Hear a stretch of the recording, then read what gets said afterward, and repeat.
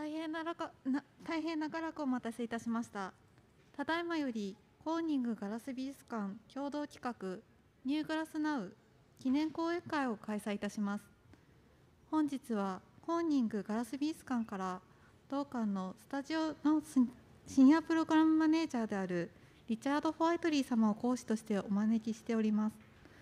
講演会に先立ちまして、私の方から簡単にホワイトリー様についてご紹介させていただきます。リチャード・ホワイトリー様は16歳から学び始めたステンドグラス制作をきっかけにガラス素材に魅了され、主にキルンキャストを中心にガラス素材を用いた形の探求を行われています。またオーストラリア国立大学スクール・オブ・アート・デザインで視覚芸術学士号を、アメリカのイリノイ州立大学で美術修士号を取得されたほか、開発研究分野において多くの助成金を取得されています。ホワイトリー様の作品はコーニングガラス美術館をはじめ、オーストラリア国立美術館、上海ガラス博物館など世界的に有名な美術館博物館に多数収蔵されています。現在コーニングガラス美術館スタジオのシニアプログラムマネージャーとして新しいガラスの開発管理に携わられています。本日は展覧会の開催を記念し、コーニングガラス美術館や今回のニューグラスナウ展について詳しくお話を伺いたいと思います。それではホワイトリー様、どうぞよろしくお願いいたします。皆様、拍手でお迎えください。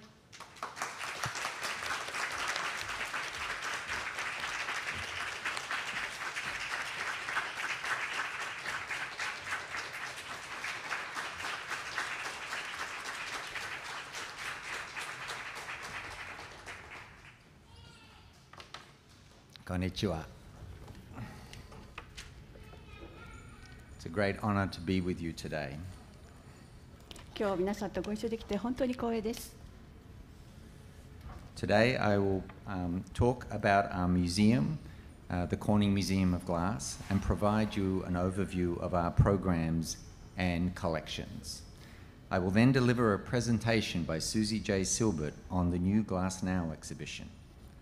Susie is the curator of post-war and contemporary glass and was the lead curator of this exhibition here in the museum today. She is on maternity leave and was unable to attend, but has sent me with a presentation to deliver for her.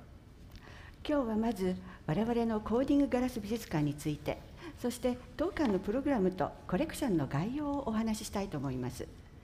そして次に企画展ニューグラスナウについてスージー・シルバートからのプレゼンをお届けいたしたいと思っております。スージーは近現代ガラスのキュレーターであり、この企画展のリーダーです。現在産休に入ったため、彼女のプレゼンを私が預かってきました。So I want to start with giving you a little bit of a geography lesson. Corning is a small town in upstate New York. It is the home of the Corning Museum of Glass and also Corning Incorporated. Corning is only 4 hours drive from New York City, and it's a beautiful place to visit, but unfortunately there is no Shinkansen to take you there. コーニング市はニューヨーク州の北部にありまして、コーニングガラス美術館、そしてコーニングインコーポレーテッドの本社がございます。ちょっと地理のお話になりますけれども、ニューヨーク市内から車でほんの4時間ほどでして、住んでよし、訪れてよしの美しい街です。残念ながら新幹線はございません。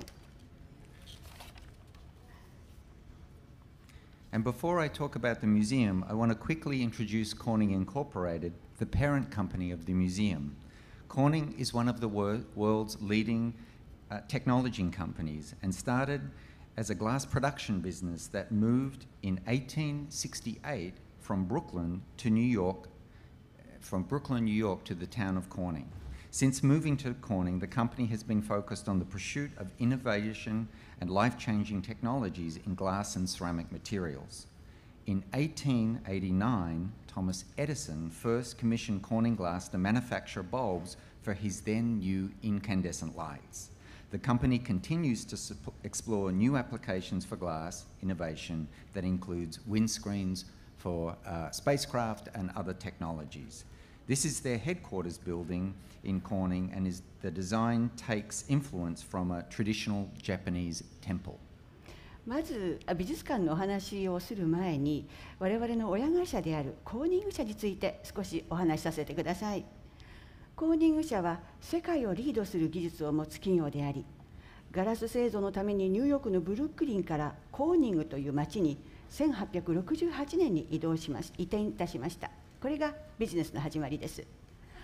コーニングに移ってからずっとガラスとセラミックにおいて創造的な、そして生活を一変させるような技術を追い求めています。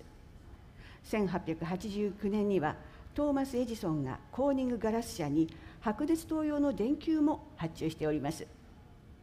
コーニングは宇宙船用のフロントガラスなど創造的なガラスをずっと追い求めております。この画像はコーニングの本社ビルでして、日本のお寺のデザインの影響を受けています。Corning products include optical fiber and Gorilla Glass, which are on many of our phones in this room. コーニングの製品の中には光ファイバーもございますし、ゴリラガラスという特殊ガラス、皆さんのお持ちの iPhone のように世界中の携帯電話のガラスに使用されています。In recent years, Corning has developed new approaches to product systems for glass vials for medication. These are now being manufactured and used for COVID vaccines. I learnt this yesterday, that the city of Toyama has a history of glass production that includes similar vessels for glass medicines. 最近では薬用ガラスバイアルの新しい製造方法を編み出しまして、これはコロナウイルスワクチン用に使われております。昨日知ったんですけれども、富山も医薬品用のガラス生産の歴史があるんですね。よく似た経歴ですね。Corning Incorporated opened the Museum of Glass, the Corning Museum of Glass, in 1951, and over the last 7 decades, the museum has grown dramatically. In this image, you can see Corning Incorporated headquarters across the river on the north part of this image, and the museum, which is in the foreground. Corning, like Toyama, is a city dedicated to glass. Let me explain a little bit about our museum and our campus. The museum has over 50,000 glass objects, and I would want to describe some of the main display spaces and the other areas within the museum where scholars, visitors, students, and glass artists work. コーニング社は1951年にコーニングガラス美術館をオープンしましたが、それから70年で大きく発展しました。このスライドで川の向こう側にあるのがコーニングの本社でして、北側ですね。手前にあるのが美術館です。コーニングは富山と同様、ガラスの町です。ここでちょっと美術館と構内についてまたお話しさせてくださいませ。まず美術館には5万点以上の作品が収蔵されています。この美術館に4つあるメインギャラリーについてお話しし、次に来場者や学生さん、作家さんたちを支えるエリアについてお話ししたいと思います。One of the most visited galleries in the museum is the 35 Centuries Galleries. This gallery holds a wide collection of glass objects that spans the origins of the discovery of the material through to objects of ancient Rome, Egypt, and China, into the early European and American glass production eras, and all the way up to the 1960s, which includes the birth of the studio glass movement. 一番人気があるのは35世紀ギャラリーです。ここではメソポタミアで発見されたガラスの品から始まり、古代ローマ、エジプト、中国、そしてヨーロッパやアメリカで作られたガラスまで、さらには1960年代の芸術的媒体としてのスタジオガラスの誕生までを収蔵しています。In this image, which is from the 35 centuries, you can see a window by Louis Comfort Tiffany, and also a piece by an early studio glass artist, Dick Marcus. In this piece, he has written the Lord's Prayer from Marini's that he has made. Both of these works are in the 35 centuries. One of them is the largest works in the 35 centuries and one of the smallest. Dick Marcus's piece is only about 1 centimeter across. こちらの画像なんですけれども、これも35世紀ギャラリーにあるものでして、左がティファニーの窓、そして右側がディック・マルキーによる主の祈りという作品で、ムリーニという技法で作られています。両方とも35世紀ギャラリーに展示されておりまして、このコレクションの中で、一番大きなものが左、そして最も小さい作品が右側にあるということで、この右側の作品はわずか1センチしかサイズがございません。This is the museum's Heinemann Gallery for contemporary glass, and it focuses on vessels, objects, sculptures made by international artists from 1975 to 2000. This much briefer 25-year period changed glass dramatically. In this period of time, we see the start of the studio glass movement. The museum was collecting glass throughout this period and holds the most comprehensive collection in the world for this time period, including works by artists Lebinsky, Brechtova, Lino Telepieta, and Japanese artists Kameke and Shinji Huguchi. こちらはハイネマン現代ガラスギャラリーでして、1975年から2000年までの世界中の芸術からの器、オブジェ、彫刻を集めています。この25年の間にガラスは大きな変革を迎え、この期間の動きはスタジオガラスムーブメントと呼ばれてもいます。美術館ではこの時代を初めから終わりまで網羅しており、世界で最も包括的なコレクションを有しております。リベンスキーから始まりまして、ブリッジョ・トーバ、それからリーノ・タリア・ピエトーラ、そして日本人作家の樋口公明、樋口真一までの作品を所蔵しております。And then we come to my favorite wing, the Contemporary Art and Design wing, designed by Thomas Pfeiffer and Partners. This is a 2,850 tubos space, which is the whole contemporary art wing, which includes a 732 tobo exhibition area for contemporary glass. It's the largest space anywhere dedicated to the presentation of contemporary glass art. そしてこちらにお見せするのが私の好きなウィングですね。アメリカ建築家のトーマス・ファイファーの設計による現代アート&デザインウィングでして、広さは2815坪、そしてギャラリーは732坪ということで、現代ガラスアート展示の場としては世界最大のギャラリーがあります。The contemporary wing really shows the shift that occurred in glass through the studio glass years, and then glass becoming a medium for artists. I especially love this image, which is an image of the Portland panels from my former sensei, Klaus Moye, with next to this exquisite chandelier work, which is titled To Die Upon a Kiss by artist Fred Wilson. What I love about these two works is that one artist, Klaus Moye, was born into a glass family and uses glass in a more traditional crafts-based approach, and the other artist, Fred Wilson,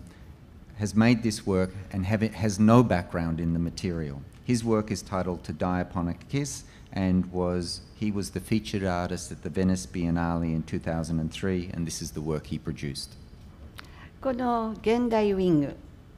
コンテンポラリーウィングの方では、スタジオガラスの時代からアーティストのための表現媒体になるまでの変遷を見ることができます。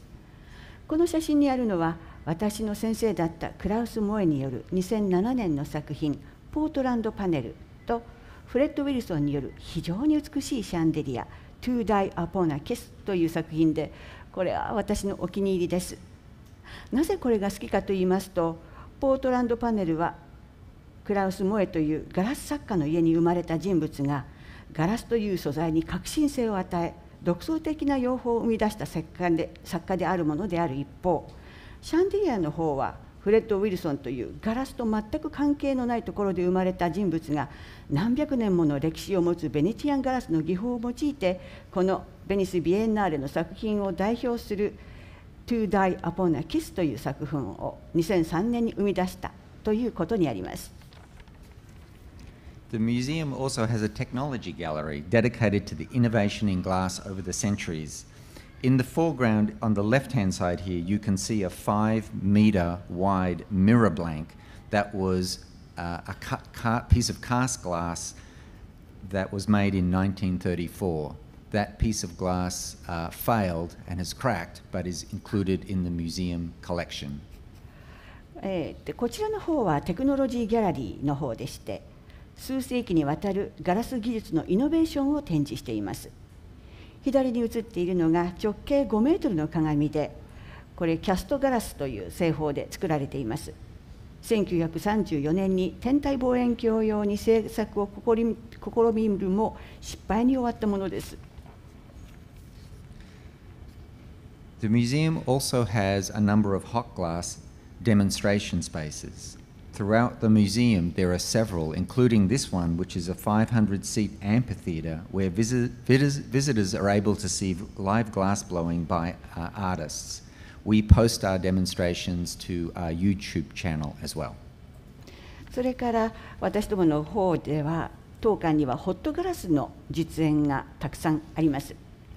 館内にはホットショップといわれる実演ステージが数カ所にありまして、500席収容のシアターではアーティストによるガラス吹き込みの実演を見ることができます。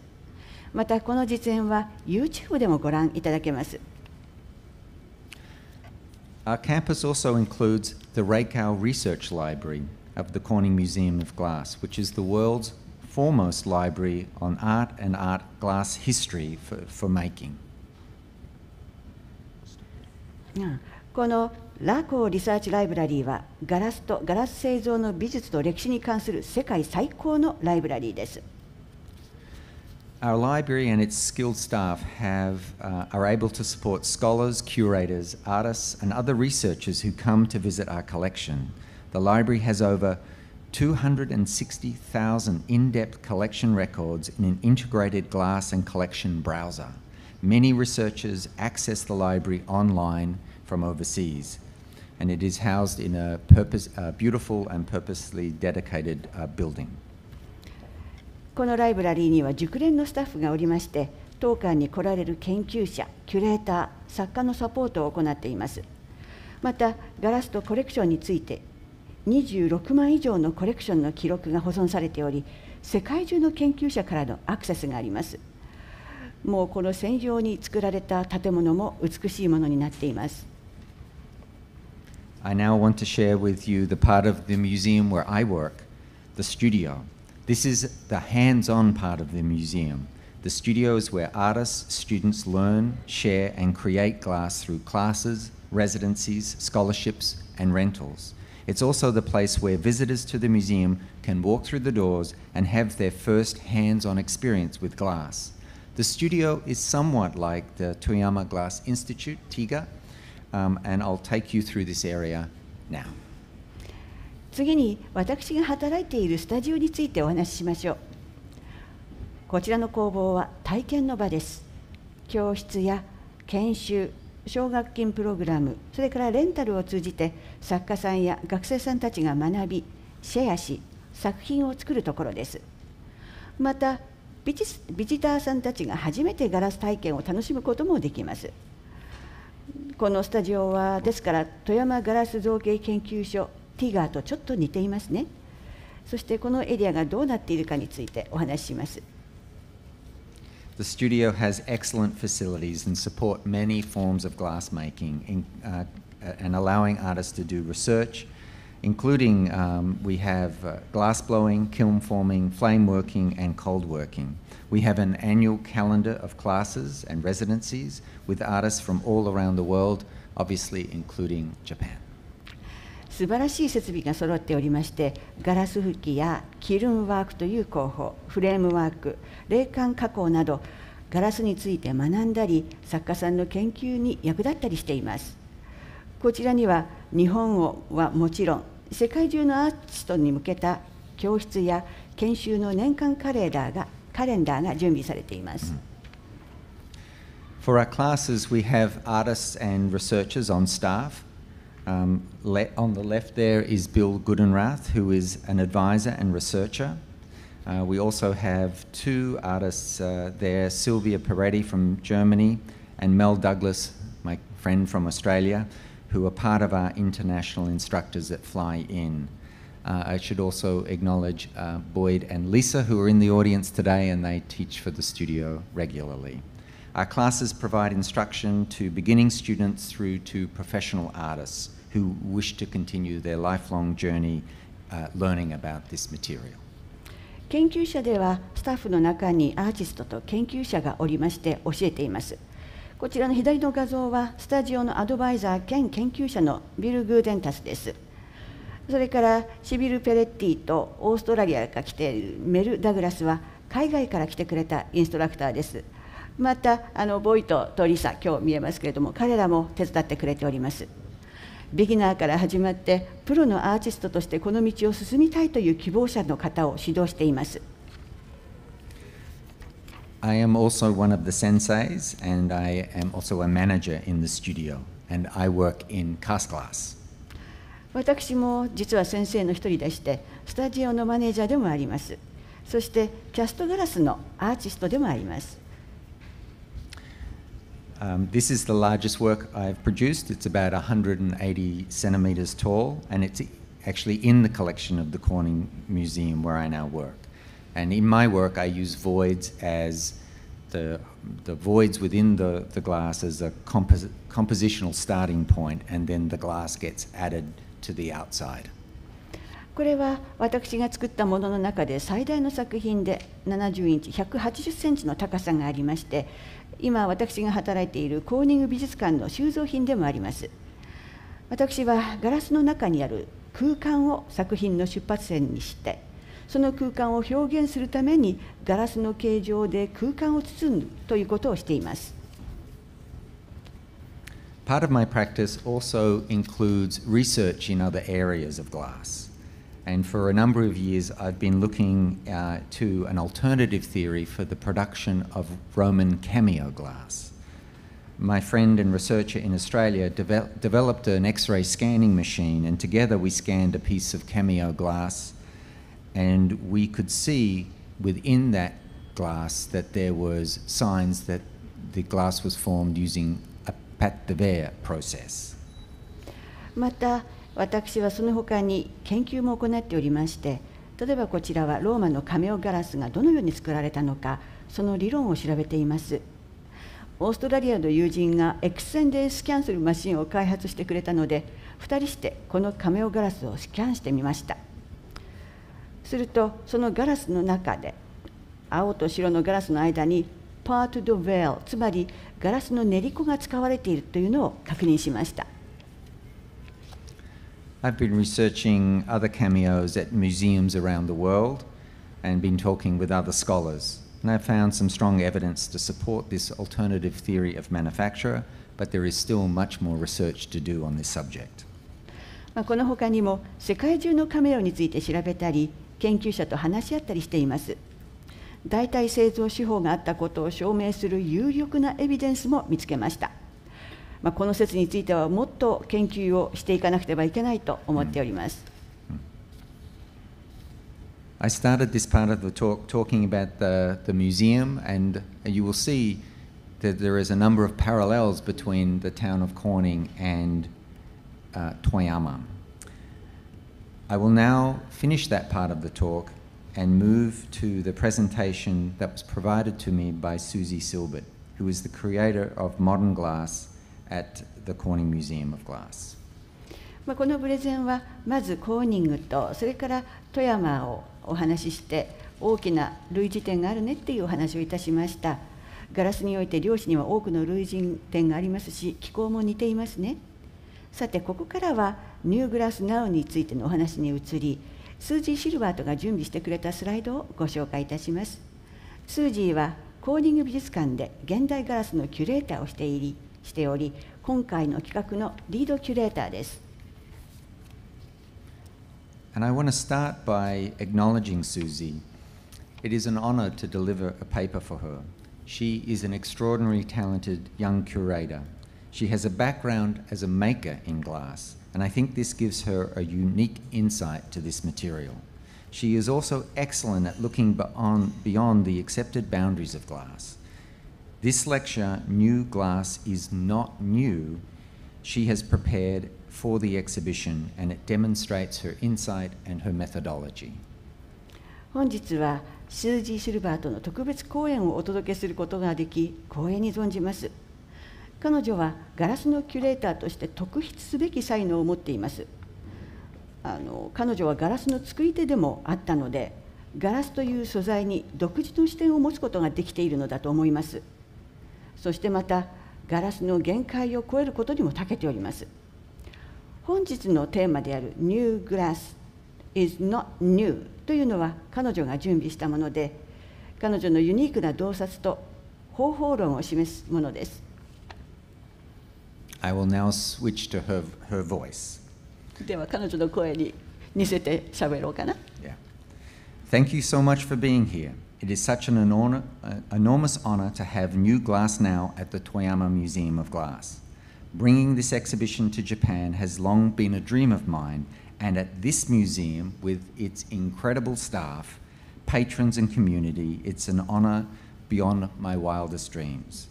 So thank you, and thank you to my own team, Warren Bunn and David Kentz, for traveling and installing the exhibition, and to Richard Whiteley, that's me, for giving voice to my words in my absence. It is truly a privilege and an honor to be with you, at least in this way. 皆様、本日はこの講演会にお越しいただき、本当にありがとうございます。富山市ガラス美術館でニューガラスナウを開催できることは大変光栄なことです。この展覧会を日本で開催することは私の長年の夢でした。そして素晴らしいスタッフ、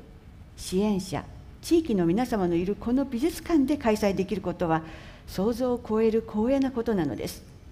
ありがとうございます。また私のチームであるウォーレン・バンとデビッド・ケンツには展覧会の設置と運営、それからリチャード・ホワイトリーには私が不在の間に私の言葉を代弁ということでお世話になりましたことを御礼申し上げます。このような形ではありますが、皆さんとご一緒できることは本当にありがたく名誉に思っています。New Glass Now is a catalytic exhibition showcasing in its traveling iteration 48 works from more than 20 countries across the globe. Its goal is to spark new directions in glass, starting new conversations and building new audiences for the work of contemporary glass makers, workers and thinkers. To that end, the exhibition features a range of works including vessels and other traditional glass objects alongside videos, performance documentation, installations and material experiments that push the boundaries of this material physically and conceptually. The idea is that these new works, both newly made and presented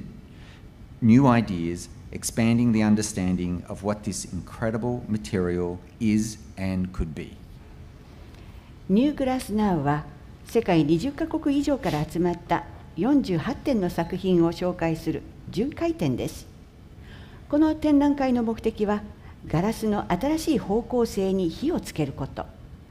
現代のガラス作家さんたちや思想家さんたちに作品について新しい会話を始めてもらい、新しい観客を作ることです。そのため本展では器などの伝統的なガラス製品に加え、ビデオ、パフォーマンス、ドキュメンテーション、インスタレーション、また物理的や概念的な限界に挑む素材実験など、さまざまな作品を展示しています。今回のように新しく作られたもの、新しいアイディアを示したものは、この驚くべき素材が何であるか、また何になりうるかについて、我々の理解を広げるものであると考えております。But new glass is itself not new.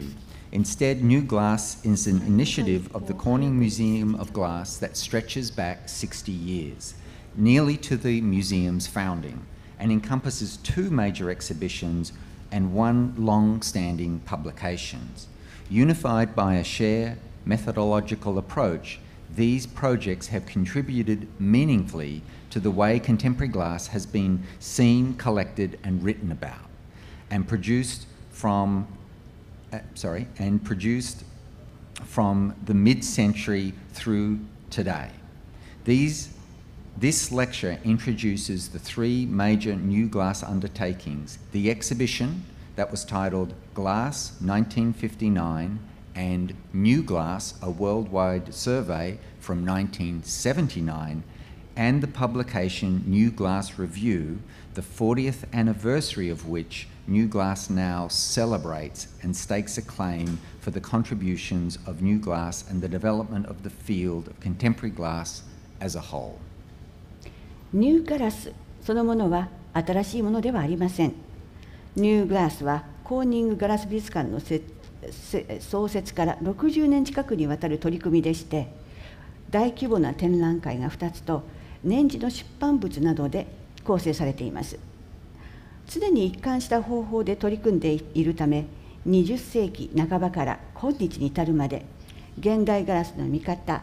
収集、記述、制作の在り方に有意義な貢献をしてきたと言えるでしょう。今日はニューグラスの3大プロジェクトであるガラス1959展と1979年のニューガラス A Worldwide Survey、 そしてニューグラス Now 創刊40周年を記念して発行されたニューグラスレビューについて紹介し、ニューグラスが現代ガラスの分野全体においてその発展にどう寄与したかをお話ししたいと思います。New Glass Creating Change. The Corning Museum, as I mentioned earlier, was founded in 1951 with a mission to, quote, tell the world about glass. The museum's earliest exhibitions focused on old glass topics like Renaissance Venetian and early American glass. However, by 1956, just 5 years after its opening, the museum's leadership began to think about a way to tell the world about contemporary glass. New Glass is creating change. 新しいガラスは変化を生み出すという意味で、コーニングガラス美術館はガラスについて世界に伝えるということを使命として1951年に設立されました。初期の展示はルネサンス期のベネチアンガラスやアメリカ初期のガラスなど古いガラスに焦点を当てたものでした。しかしその5年後の1956年になると、美術館の方針として現代のガラスについて世界に伝える方法を考え始めました。The 1950s, were of course a rich time for design, and there had never been a museum exhibition devoted specifically to contemporary glass. Seeing the rich opportunities, the museum's founding director, Thomas S. Brickner, and the assistant director, Paul Perot, decided to plan an exhibition of contemporary glass. But he didn't want an exhibition solely of one person's or a committee of people at the museum making their own selections. Instead, wanting to make a major impact in the language of objects and in the status of glass as a cultural field, he devised an innovative democratic model. He would invite submissions of objects from glassmakers around the world and ask a panel of designers, theorists, and curators to select among them, display their selections in a traveling exhibition and illustrated catalogue. 1950年代はもちろんデザインが盛んな時代ですが、これまで現代ガラスに特化した美術館の展覧会は行われてはいませんでした。この豊かな機会を捉えて、美術館の創設者であるトーマス・ S. ビュッナーと副館長のポール・ペローは現代ガラスの展覧会を企画することにしたのです。しかしその際、一人の人間、あるいは美術館の委員会が良いと思ったものだけを集めた展覧会にはしたくはありませんでした。その代わりに、オブジェの言語と文化分野としてのガラスの地位に大きなインパクトを与えたいと考えた彼らは、革新的、そして民主的なモデルを考案したのです。それは世界中のガラス職人から作品を募り、デザイナー、理論家、キュレーターからなる審査委員会がその中から作品を選び、そして巡回展と図録で紹介するという民主的で革新的なモデルです。All told, he invited submissions from 750 glass manufacturers worldwide. These manufacturers sent 1,814 objects to New York City, and the 5 selectors chose about 300 of them from 23 countries, ended up being selected for the first exhibition, Glass 1959. It's worth taking a moment to think about who these selectors were, because their layered voices and the way the museum included their voices in the exhibition and catalogue are what made Glass 1959 and every new glass project since then so powerful and relevant. So the 5 selectors were. そして世界各地のガラスメーカー合計750社から応募がありました。これらのメーカーから1814作品がニューヨークに送られ、5人の選考委員が選んだ23カ国、約300点がグラス1959展に出展されました。この選考委員の顔ぶれも一向の価値があります。彼らの声が重なり合い、美術館がその声を展覧会やカタログに反映させることで、グラス1959、そしてそれ以降のすべてのニューグラスのプロジェクトが力強い意味を持つことになったからです。The first selector, Edgar Kaufman Jr., and here on the screen you can see 3 pieces that he thought were the best. Edgar Kaufman Jr. had cut his teeth at the Museum of Modern Art in New York City, where he worked from 1941 to 1955. He was most known for a series of exhibitions he did through the war called Useful Objects, and then after the war called Good Design. These exhibitions featured affordable objects for the home, and it may come as no surprise to you, therefore, that he was from one of the first families to own a department store in the United States. So he was always thinking about retail. And I believe you can see that approach to retail in some of the exhibition design of the 1959 show. It was really an attempt to help people envision their objects in their home. Kaufman was considered the grandfather to the panel because he had the broadest art knowledge and had been working with objects and exhibitions the longest. では、その1人目はエドガー・カーフマン・ジュニアでして、このスライドには彼らがベストとして選んだ3つの作品が写っています。エドガー・カーフマン・ジュニアは1941年から1955年までニューヨーク近代美術館に勤務し経験を積みました。戦時中は Useful Objects 使える品、戦後は Good Design と呼ばれる展覧会を催したことで知られています。これらの展覧会では家庭用の手頃な価格帯の品々を紹介していたのが特徴です。実は彼がアメリカに最初にデパートを経営した一族の出身でして、常に小売りのことが頭にあったということだと思います。それも当然かもしれませんね。1959年の展覧会の展示デザインにも、そのような小売業へのアプローチが見て取れると思います。カウフマンは最も幅広い美術的知識を持ち、最も長くオブジェや展覧会に携わってきたことから、パネルメンバーの中ではおじい様のような存在でした。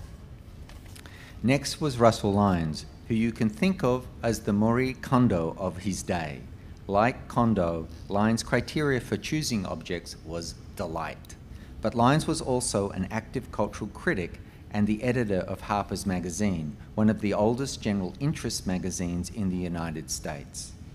His output beyond the magazine was considerable. He authored a scholarly study of decision-making, and you can see what he thought of that because he wrote this book, Snobs, in 1950.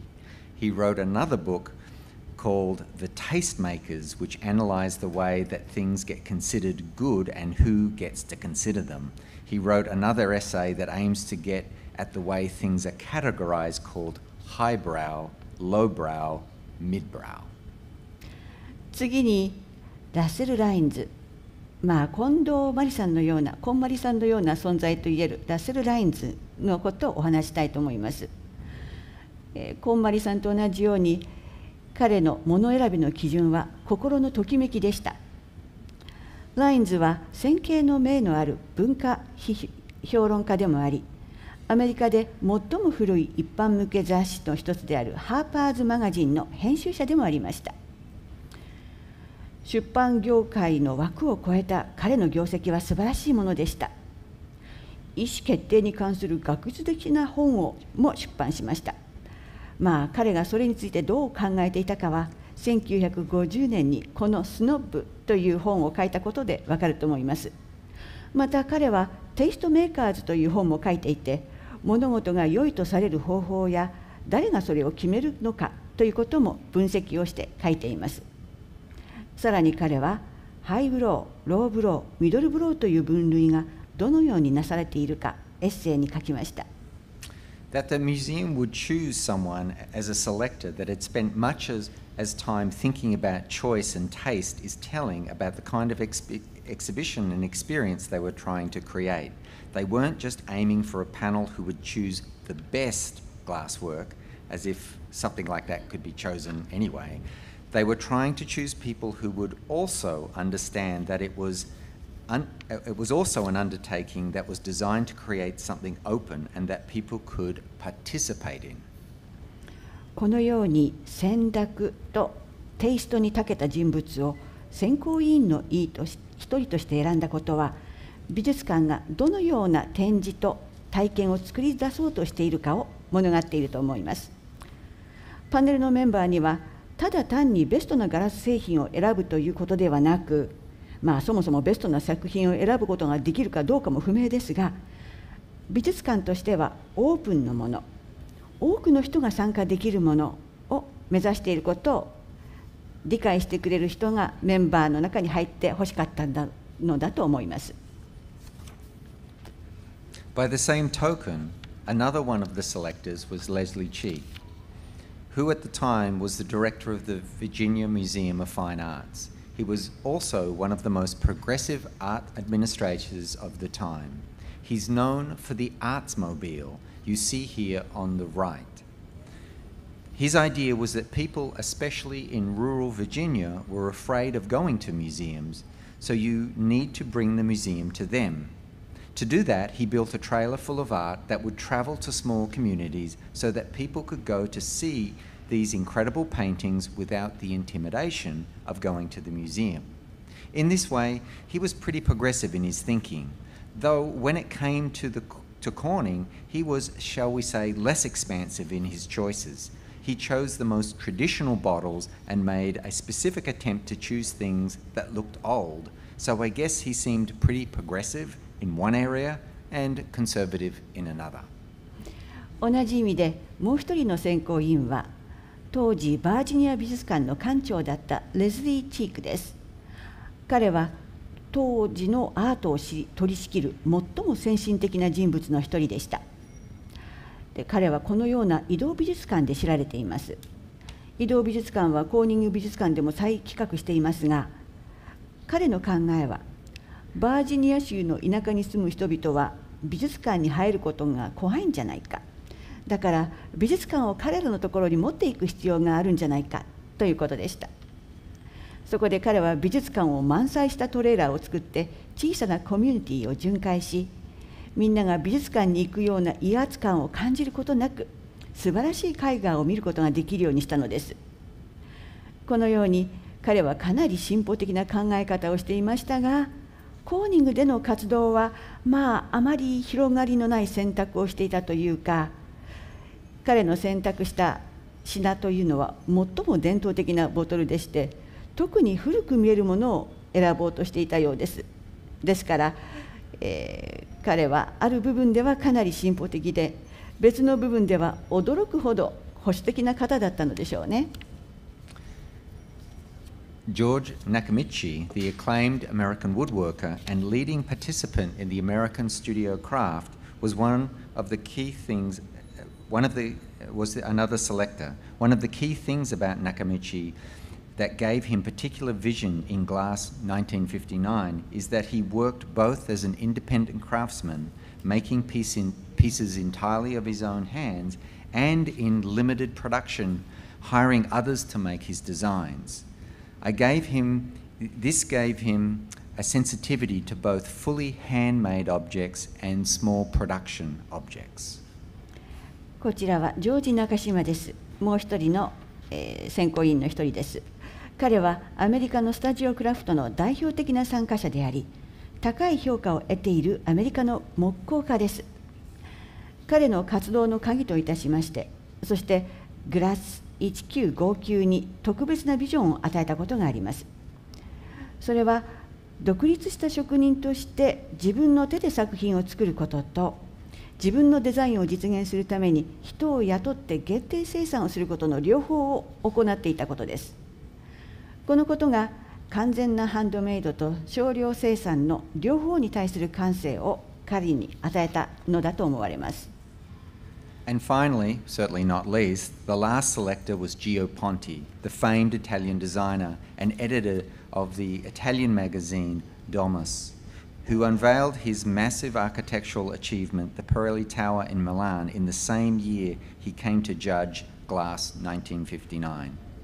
Ponti was the most forward-thinking of all the selectors. As you can see in this image of his selections on the right, he chose this funky anthropomorphic vase,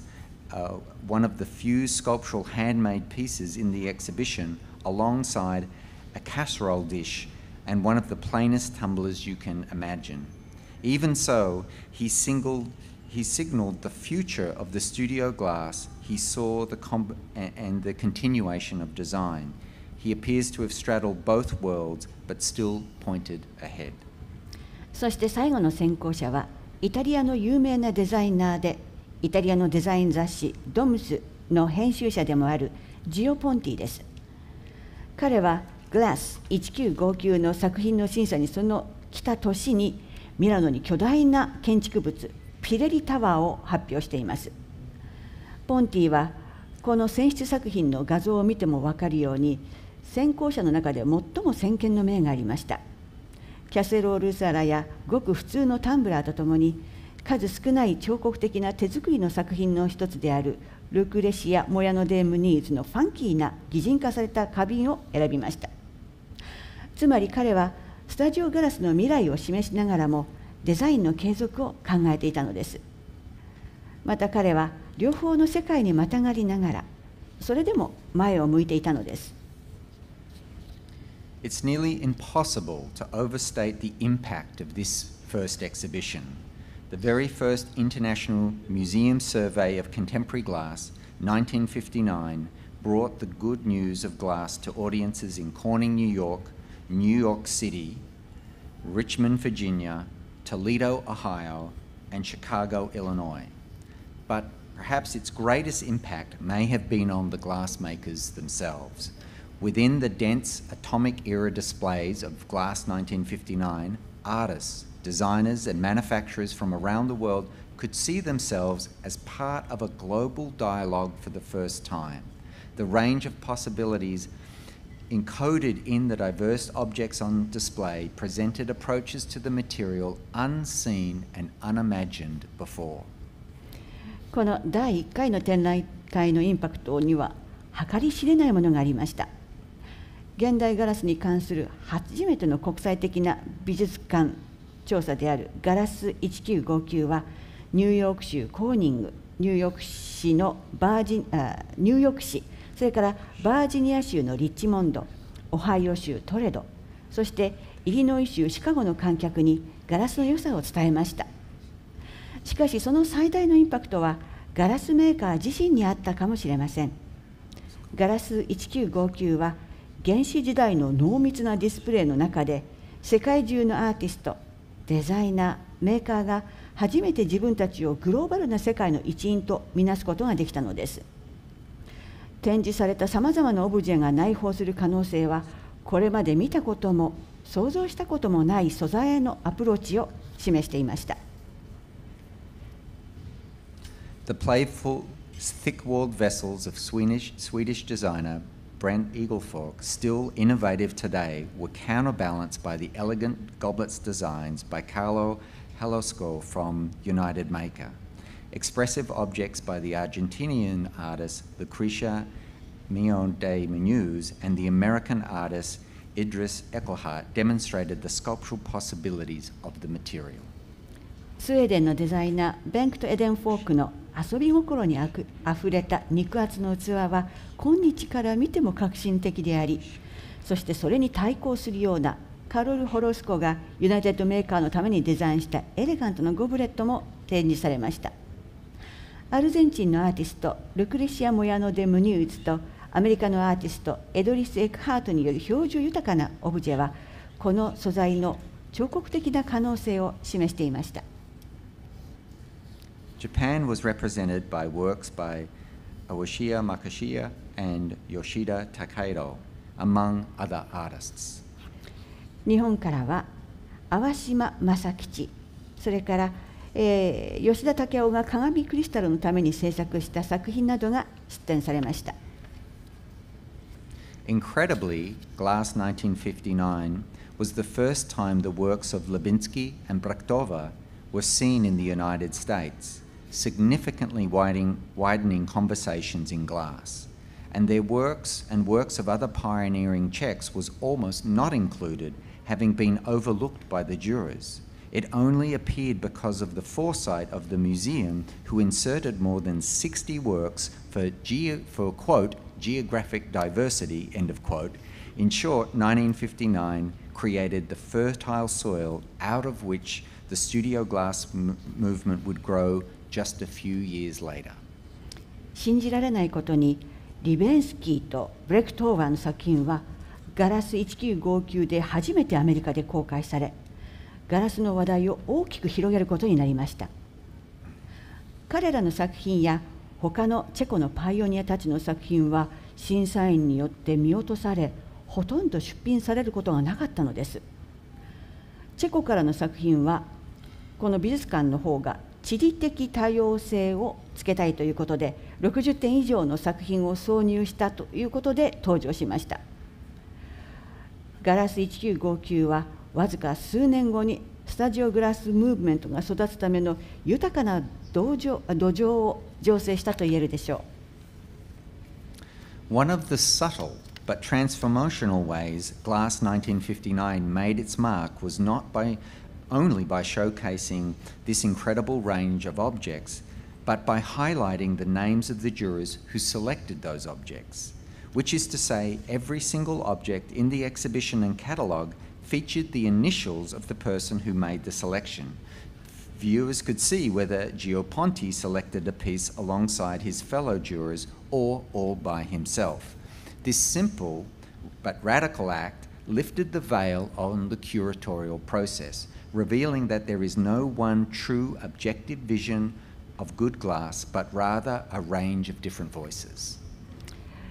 グラス1959がひっそりと、しかし大きな変化をもたらした方法の一つは、この驚くべき種類のオブジェを展示するだけでなく、オブジェを選定した審査員の名前を強調することでした。つまり、展覧会とカタログに掲載されたすべてのオブジェに、選考した人のイニシャルが記されていたのです。ジオ・ポンティが他の審査員と一緒に選んだのか、それとも彼一人が選んだのか、観客はそれを見ることができるんです。これはシンプルながら非常に急進的な作業でして、キュレーションのプロセスのベールがどうなっているかっていう、そのベールを剥ぎ、良いガラスに対する真の客観的なビジョンなどというものは存在しないこと、むしろ多様な小声があるということを明らかにしたのです。This practice has continued through every single New Glass project, from Glass 1959 to New Glass, a worldwide survey 1979, and through all 40 plus years of New Glass review to New Glass Now, which we are celebrating today. In fact, in an attempt to extend this powerful practice, I have added quotes from one of the selectors to every piece within the New Glass Review 39 and continuing into New Glass Now. So when you see the exhibition labels, you will read the voices of the selectors. The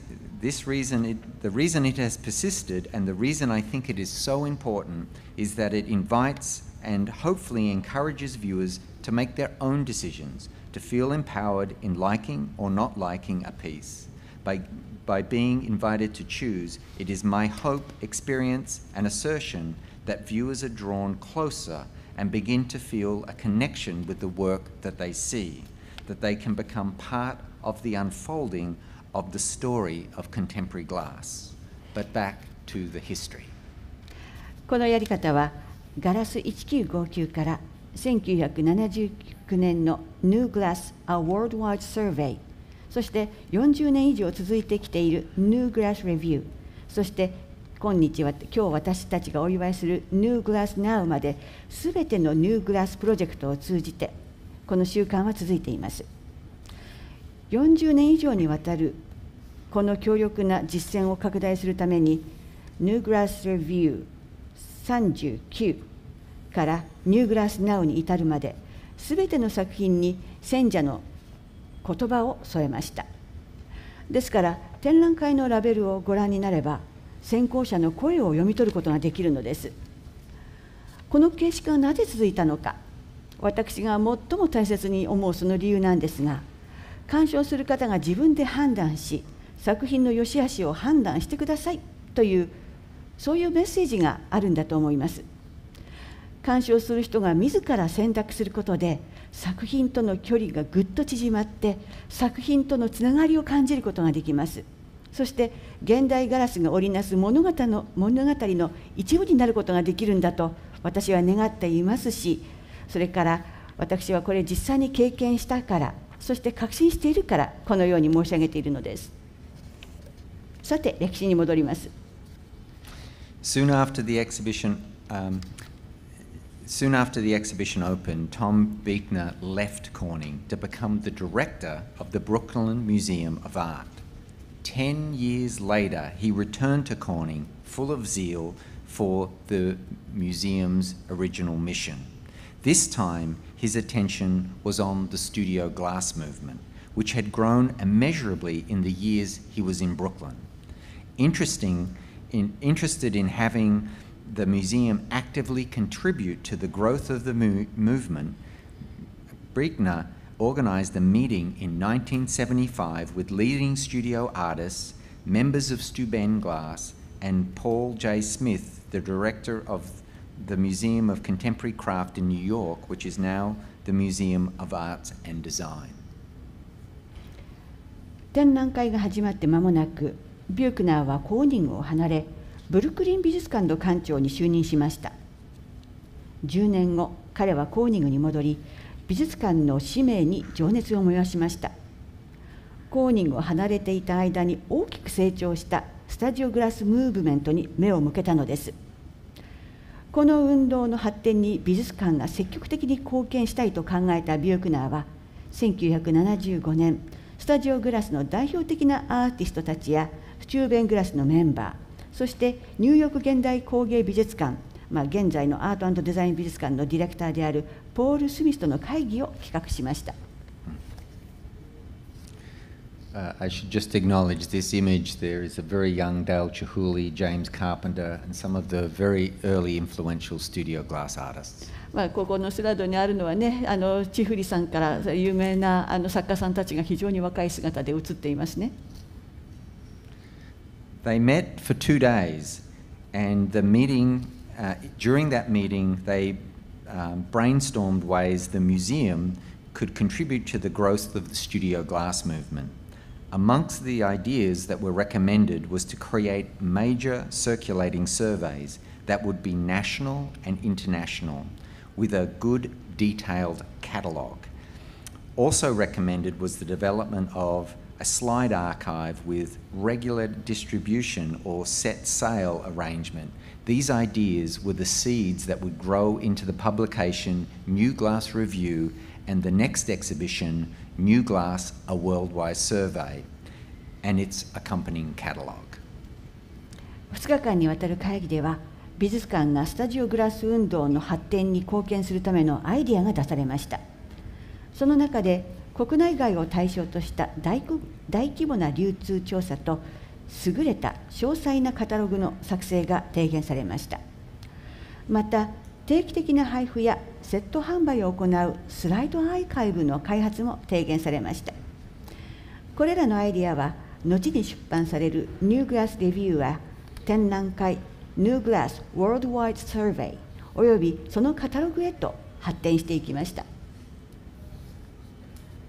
By 1976, a year later, the museum was actively working on these recommendations, launching a microfile precursor to the New Glass Review titled Contemporary Glass.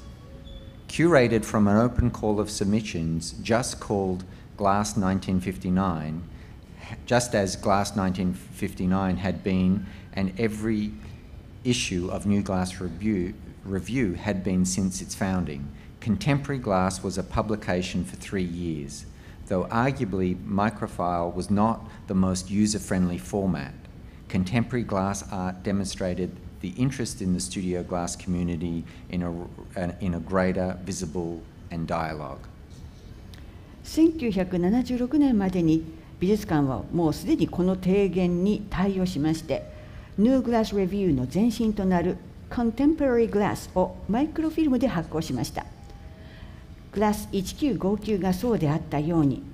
またニューグラスレビューが創刊以来毎号そうであったように、Contemporary Glass は3年間発行されました。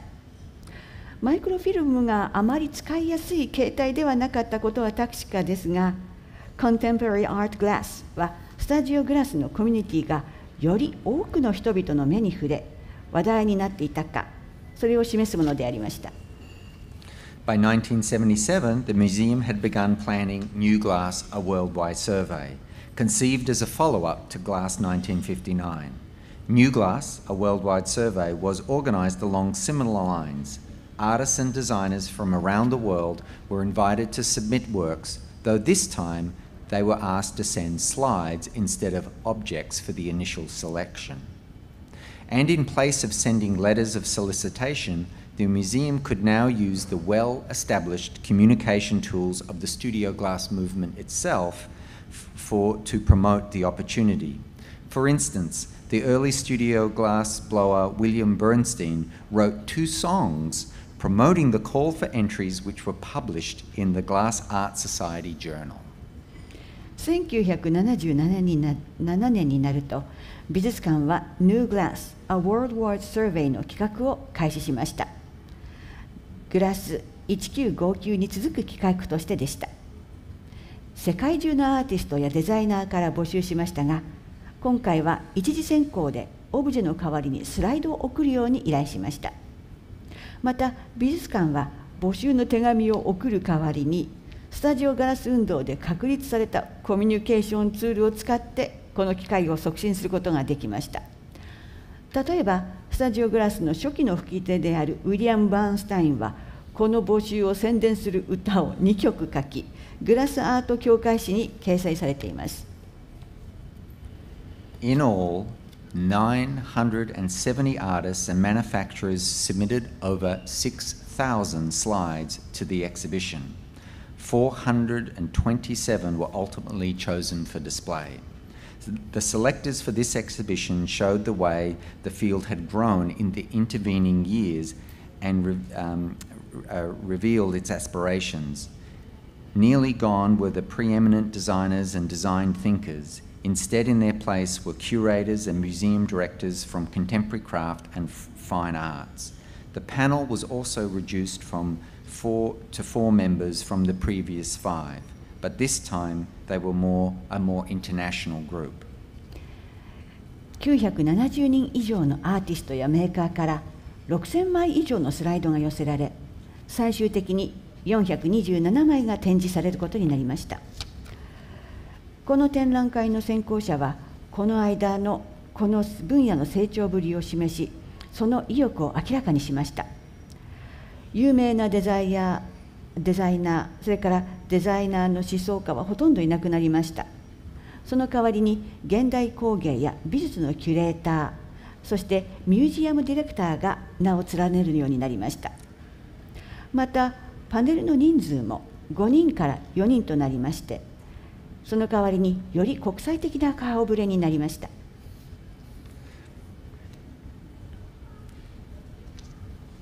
The jurors for this second exhibition were Francesca Gualtieri, the first woman involved in New Glass and the editor of Terra Arbitrae, an Italian magazine mostly dedicated to interior design. Her selections tended towards the conservative. The only clear goblets in the exhibition were her choice alone, but she also allowed her horizons to be expanded by what she saw, throwing her weight behind some of the more experimental Czechoslovakian and other sculptural work. 2回目の展覧会の選者の一人であるフランカ・サンティ・グアルテイリはニューガラスに携わった最初の女性であり、イタリアのインテリア雑誌アビターレの編集者でもあります。この展示会でも透明なゴブレットを彼女だけが選ぶなど、そのセレクションには保守的な傾向にありましたが、チェコスロバキアなどの彫刻的な実験的作品に肩入れし、視野を広げることもできたといいます。The second juror from Germany was Wiener Schmallenbach, the director of the Museum of Modern Art in Düsseldorf. An art purist, Schmallenbach was suspect that the notion of glass could be considered art, and perhaps out of a sense of national affiliation and responsibility selected all of the beer glasses that appear in the exhibition.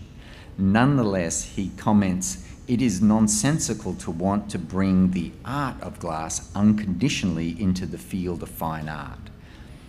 End quote. But that there was often more artistic genius at work in these glass pieces than in many works of painting and sculpture. 2人目の選者としてドイツからはデュッセルドルフ近代美術館の館長ウェルナー・シュマーレンバッハが参加しました。芸術の純血主義者であるシュマーレンバッハはガラスを芸術とみなすことに疑問を感じ、国への帰属意識と責任感からか、この展覧会に登場するビールグラスをすべて選び出しました。それでも彼はガラスという芸術を無条件に美術の分野に持ち込もうとするのはナンセンスだと言いながらも、これらのガラス作品には多くの絵画や彫刻の作品以上に芸術的才能が働いていることが多いとコメントしています。Paul Smith, the innovative director of the Museum of Contemporary Craft in New York City, made choices that are perhaps the most recognizable to students of studio glass. From his vantage at the Contemporary Crafts Museum, he was in more direct conversation with studio craft and studio glass than any of the other selectors. And often he alone was the selector of works that have since become icons of studio glass, like the Tom Paddy piece on the exhibition catalogue's cover. ニューヨークの現代工芸美術館の革新的な館長であったポール・スミスは、おそらくスタジオグラスを学ぶ者にとって最も分かりやすい選択をしました。彼は現代工芸美術館という立場から他のどの選定者よりもスタジオクラフトやスタジオガラスと直接対話をすることができたのです。そして展覧会カタログの表紙を飾るトム・パティの作品のように、後にスタジオグラスのアイコンとなった作品の選定はしばしば彼が一人で選定したものです。Finally, the grandfather of this group of selectors was Russell Lenz, who, with his criteria of delight, made a repeat performance on the New Glass 1979 panel. If Glass 1959 had laid the groundwork for the studio glass movement to develop, then New Glass, a worldwide survey, marked its maturity. 最後にこのグループの選考委員のおじいさん役は喜びという基準でニューグラス1979に再登場したラッセル・リンス氏です。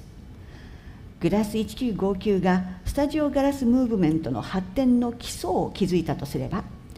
ニューグラス A Worldwide Survey はその成熟期を示すものです。The selected works demonstrated the breadth of the field and the incredible strides that artists had made in their command of and conceptual approaches to the material. 選ばれた作品はこの分野の広さとアーティストが素材への使いこなし方、そして概念的なアプローチにおいて驚くべき進歩を遂げていることを示しました。From the Americans Paul Slade and Mark Stanley,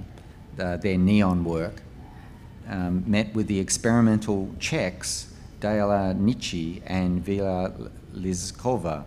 and the Romanian artist Diony Poha. アメリカ人のポール・サイードとマーク・スタンレーのネオンワーク、チェコ人のダリボル・ティチーとヴィエラ・リスコバの実験的作品、そしてルーマニア人のディオニシー・ポパの作品などが展示されました。There were also innovative works by Japanese artists, Funakoshi Saburo and Kawakima Karichio and others from Japan. また日本からは船越三郎、川上恭一郎らによる斬新なデザイン作品が出品されました。Just as in 1959, the sheer volume and breadth of the work opened new avenues for artists in glass. But more importantly, New Glass, a worldwide survey, brought popular and critical attention to the field as never before. The show garnered significant press as it traveled, including a multi-page photo essay in Life magazine at the time. At the time, Life magazine was the most popular publication in the United States, and being published was the equivalent to going viral on YouTube. Studio Glass was suddenly visible to the national and international audiences as never before. 1959年の時と同様、その膨大な量とそれから幅広い展示によってガラスのアーティストに新しい道を開きました。しかしそれ以上に重要なことは、New Glass, A Worldwide Survey という展覧会はかつてないほど多くの人々の関心を集め、批評家からも注目されたことにあります。この展覧会はライフ誌に数ページにわたるフォトエッセイが掲載されるなどしまして、巡回展の中でも重要な報道を集めました。ライフマガジンはアメリカで最も人気のある出版物であり、そこに掲載されることは、今では YouTube の再生回数が数億回になることに相当します。スタジオガラスはかつてないほど国内外から注目を浴びるようになったのでした。At the same time, New Glass 1979 spurred collecting by institutions and individuals. The truly inspirational George and Dorothy Sachs began collecting glass after seeing the catalogue for this exhibition. When the collection was at the Museum of Decorative Arts in Paris, the second international venue for the show, they hosted a companion exhibition of French studio glass, securing a grant from the government to collect this material for the first time. The show also traveled to Cebu Museum of Art in Tokyo, Japan, solidifying the nascent relationship between Japanese and American studio glass artists and organizations. また同時にニューグラス1979は、収集機関や個人による収集にも拍車をかけました。特にジョージ・サックス、ドロシー・サックス夫妻はこの展覧会のカタログを見てガラスの収集を開始しました。またパリ装飾美術館での展覧会開催時にはフランスのスタジオグラスの展覧会を開催し、政府からの助成も得て初めてこの資料を収集することに成功しました。この展覧会は東京の西部美術館にも巡回し、日本とアメリカのスタジオグラスのアーティストや組織との新しい関係を築きました。Following the success of this exhibition, the museum launched New Glass Review, which for the last 42 years has catalogued developments in the field using all of the tools of New Glass, an open call for submissions and selections made by a panel of makers, thinkers and critics in glass and other allied disciplines. この展覧会の成功を受け、当館では New Glass Review を立ち上げ、42年間にわたりニューグラスの新しい手段を用いてこの分野の発展をカタログにしました。ニューガラスは公募され、ガラスやその他の関連分野のメーカー、思想家、評論家のパネルによる選考を経ています。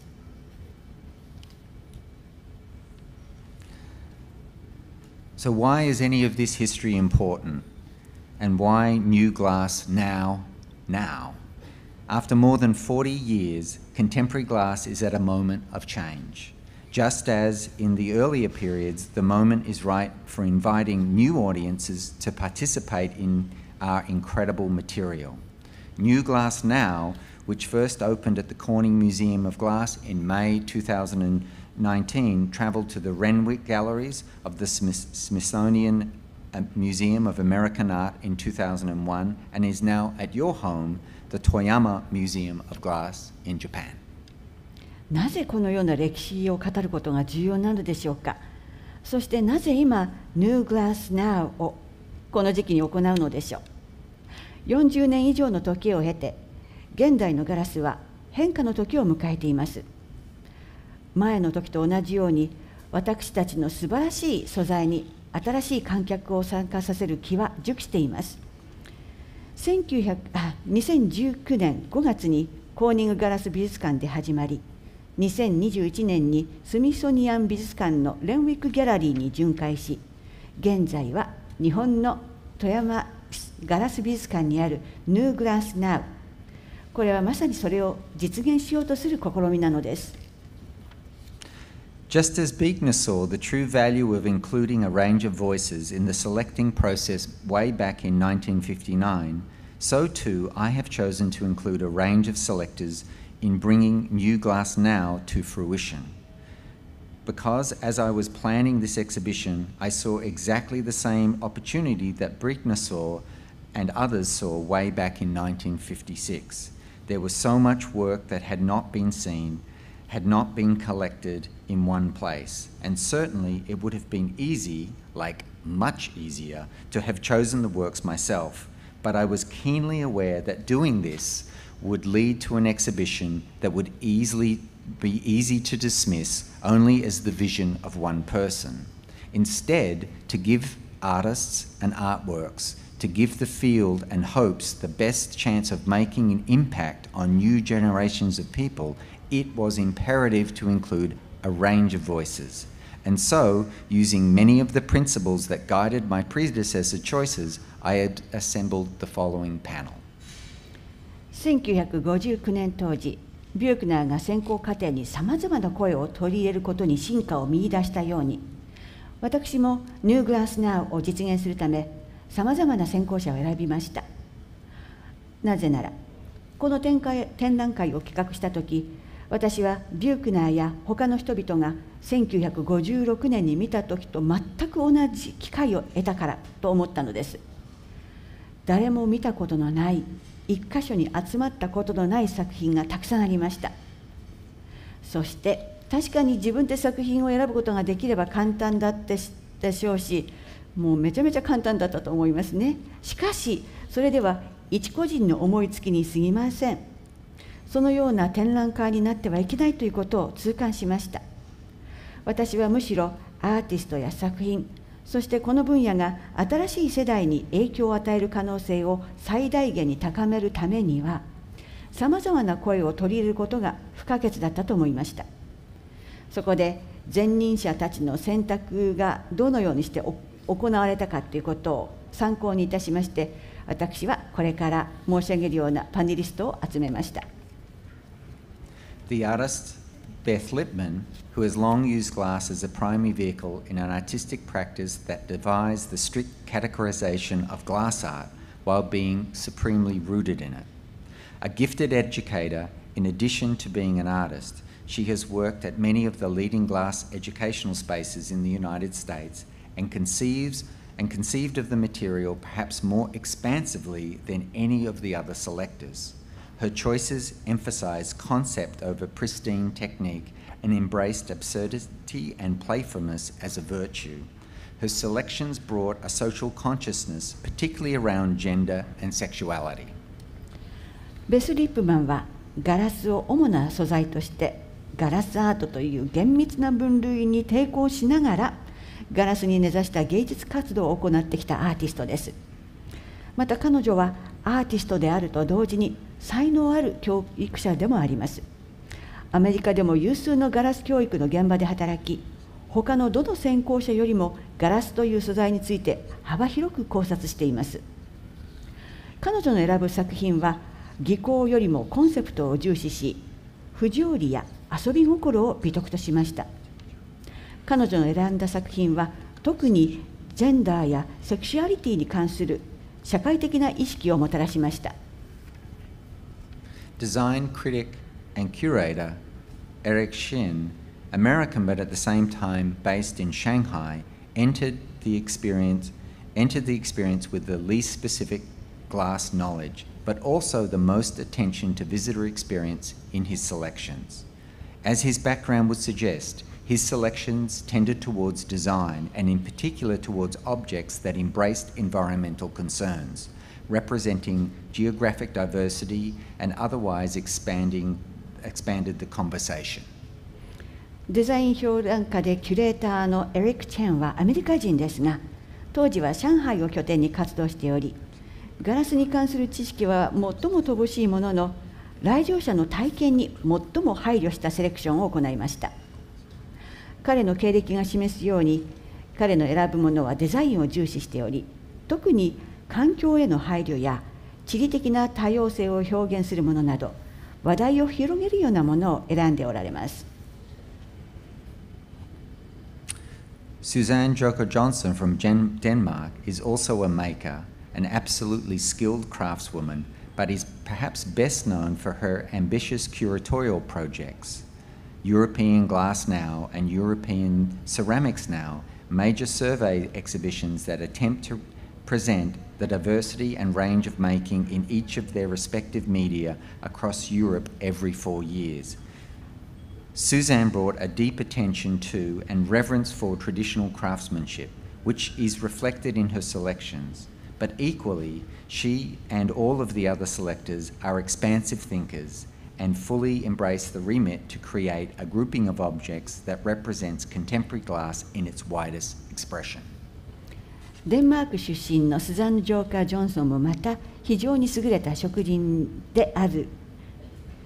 ですが、おそらく彼女の野心的なキュレーションプロジェクトで最もよく知られている人物であろうと思います。ヨーロッパで4年ごとに開催される European Glass Now と European Ceramics Now はそれぞれのメディアにおける制作の多様性と幅を紹介しようとする大規模な調査展です。スザンヌは伝統的な職人芸に、職人の技に深い関心と敬意を払っており、それは彼女が選定する作品にも反映されています。しかし彼女や他の選考委員は皆広い視野で物事を考え、現代のガラスを最も幅広く表現する作品を作るという使命を十分に果たしています。And I, Susie, was the grandfather, perhaps grandmother, of the panel, having been through the process of New Glass Review 2 times before New Glass Now. You may have to look through the show and catalogue to develop your own sense of my selections, but I would say I choose each of the other selectors because they amplified some aspects of my way of looking and also pushed me beyond my comfort zone in others. I like to think I am an expansive thinker about contemporary glass, and I take position as glass in all of its guises, from design to craft to art to who knows what, very seriously. I hope my choices reflect that. そして私スージーは New Glass Now の前に New Glass Review を2回経験しているため、このパネルのおじいさんというか、実際はおばあさん役を果たしました。私の選んだものについては、展覧会やカタログをご覧になっていただくとして、私が他の選者を選んだのは、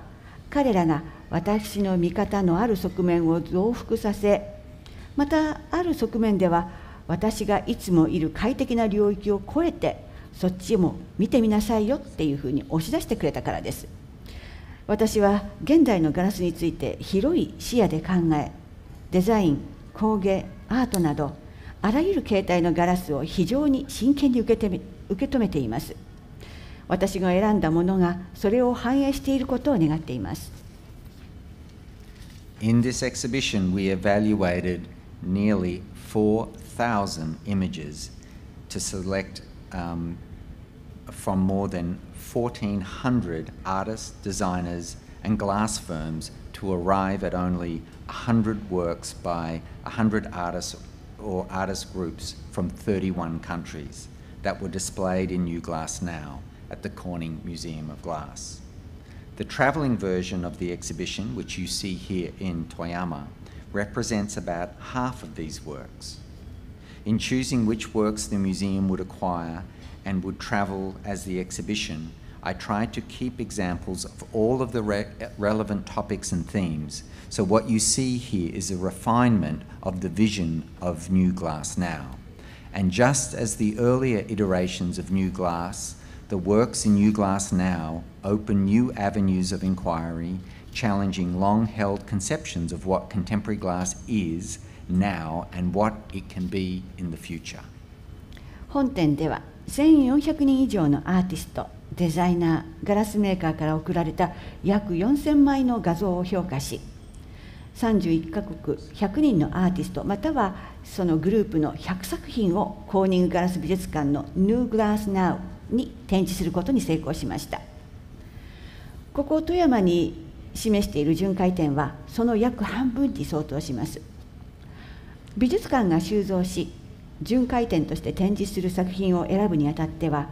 関連するトピックやテーマをすべて網羅するように心がけましたので、ここで皆さんにご覧いただいているのは New Glass Now の中でも洗練され凝縮された純粋なビジョンと言えると思います。またこれまでの New Glass と同様 New Glass Now の作品は新しい問いかけを突きつけ、現代ガラスの現状と将来像について長年抱いてきて概念を覆し、今後の現代ガラスがどうなり得るかを見せてくれるものです。The exhibition includes a broad range of objects from interesting approaches to design, including by the Borelic brothers for Italia and Derek Jensen for tree products, and others, all of which would have been at home in the 1959 or 1979 exhibitions, works that highlight a range of voices and approaches that have not yet found their way into mainstream history of glass before. イッタラのブルレック兄弟やトレプロダクトのデビッド・デレクセンなど、1959年や1979年当時でも通用するような興味深いデザインのものから、これまで主流だったガラスの歴史にはない声やアプローチを示すような作品まで幅広く展示しています。Other works in the exhibition address other themes. Pieces like Tamal Abel's Color Therapy, Washington, D.C. and Budapest, and Deb Cheresco's Meat Chandelier, and of course Susan Peck and Karen Donaldson's Blow Harder, and alternative lexicons for the hot shop. These works advocate for glassy spaces and a broader world as a whole becoming more inclusive and welcoming of people with a range of sexual orientation and gender identities. トマス・ベルのカラーセラピー、ワシントン DC and ブダペスト、それからデブ・セレスセコのミート・シャンデリアなどや、スザン・ペック and カレン・ドネレン、ブロー・ハーダー、Alternative Lexicons for the Hot Shop は、ガラス張りの空間や広い世界全体がさまざまな性的指向や性自認に問題を持つ人をより包括的に受け入れるようになることを提唱しています。These three works in the exhibition, Atalia Nell, Stanislav Muller, and Rad Kalmurovka and Andrea De Ponte, meanwhile, draw our attention to ecological concerns in the face of the ever-growing onward march of globalization. この3つの作品、アテリア NL、スタニスラフ・ムラーローバ、アドレア・ダ・ポンテは、グローバル化が進む中でエコロジーへの関心を集めています。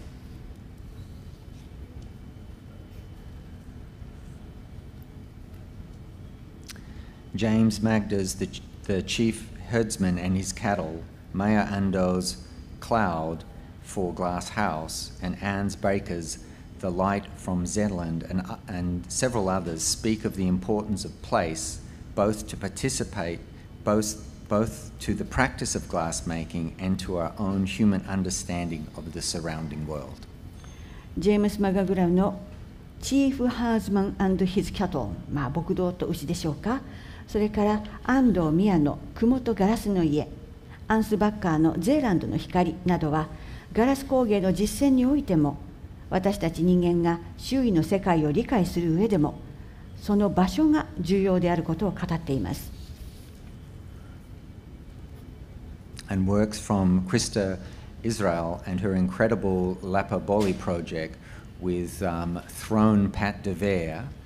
and others that are not shown here, Maria Mailing's Epic Transcendence and Australian's Nicholas Fruin's High RI Bottles demonstrate the level of engagement with the variety of materiality of glass and glass formations in a way rarely seen since the early days of the studio glass movement. クリスタ・イスラエルらのラピボーリプロジェクトでろくろを使ったパテットヴェール、ガラスの練り粉ですね。それからカリーナ・マリングのトランセンデス、オーストラリアのニクラウス・フルインのハイ RI ボトルなどは、ガラスとガラスの物質性への関わりとガラス造形をスタジオグラスムーブメントの初期からほとんど見られなかった手法で見せています。Overall, humor, care, experimentation, and a high level of craftsmanship abound in these works, demonstrating the confidence and abilities of contemporary glass artists and thinkers, and reflecting on the nuance and complexities of societies more broadly. Today, together with these works, we have an incredible opportunity to ignite new communities, spark new conversations, and build new bridges to the future of glass. Because today, new glass is now you.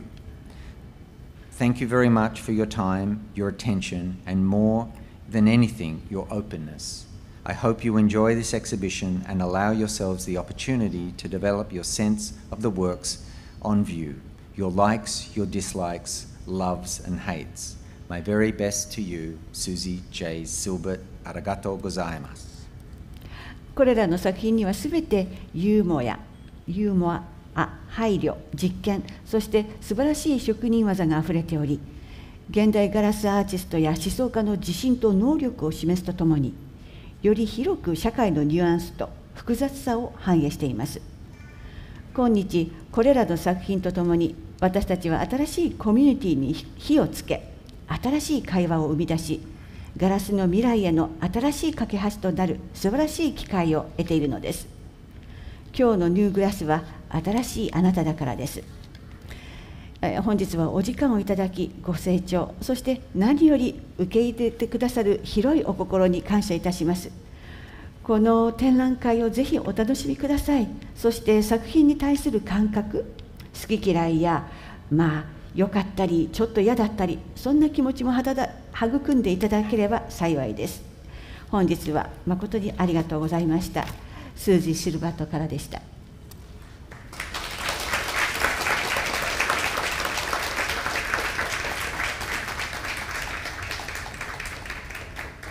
ホワイトリー様、ありがとうございました。皆様、もう一度大きな拍手をお願いいたします。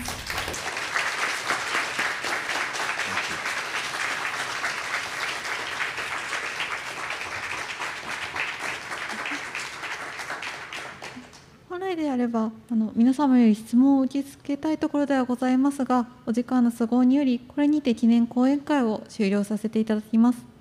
なお、本日は午後8時まで開館しております。皆様、ぜひ展覧会場に足をお運びいただき、素晴らしい作品の数々をお楽しみいただければ幸いです。本日はご参加いただき、誠にありがとうございました。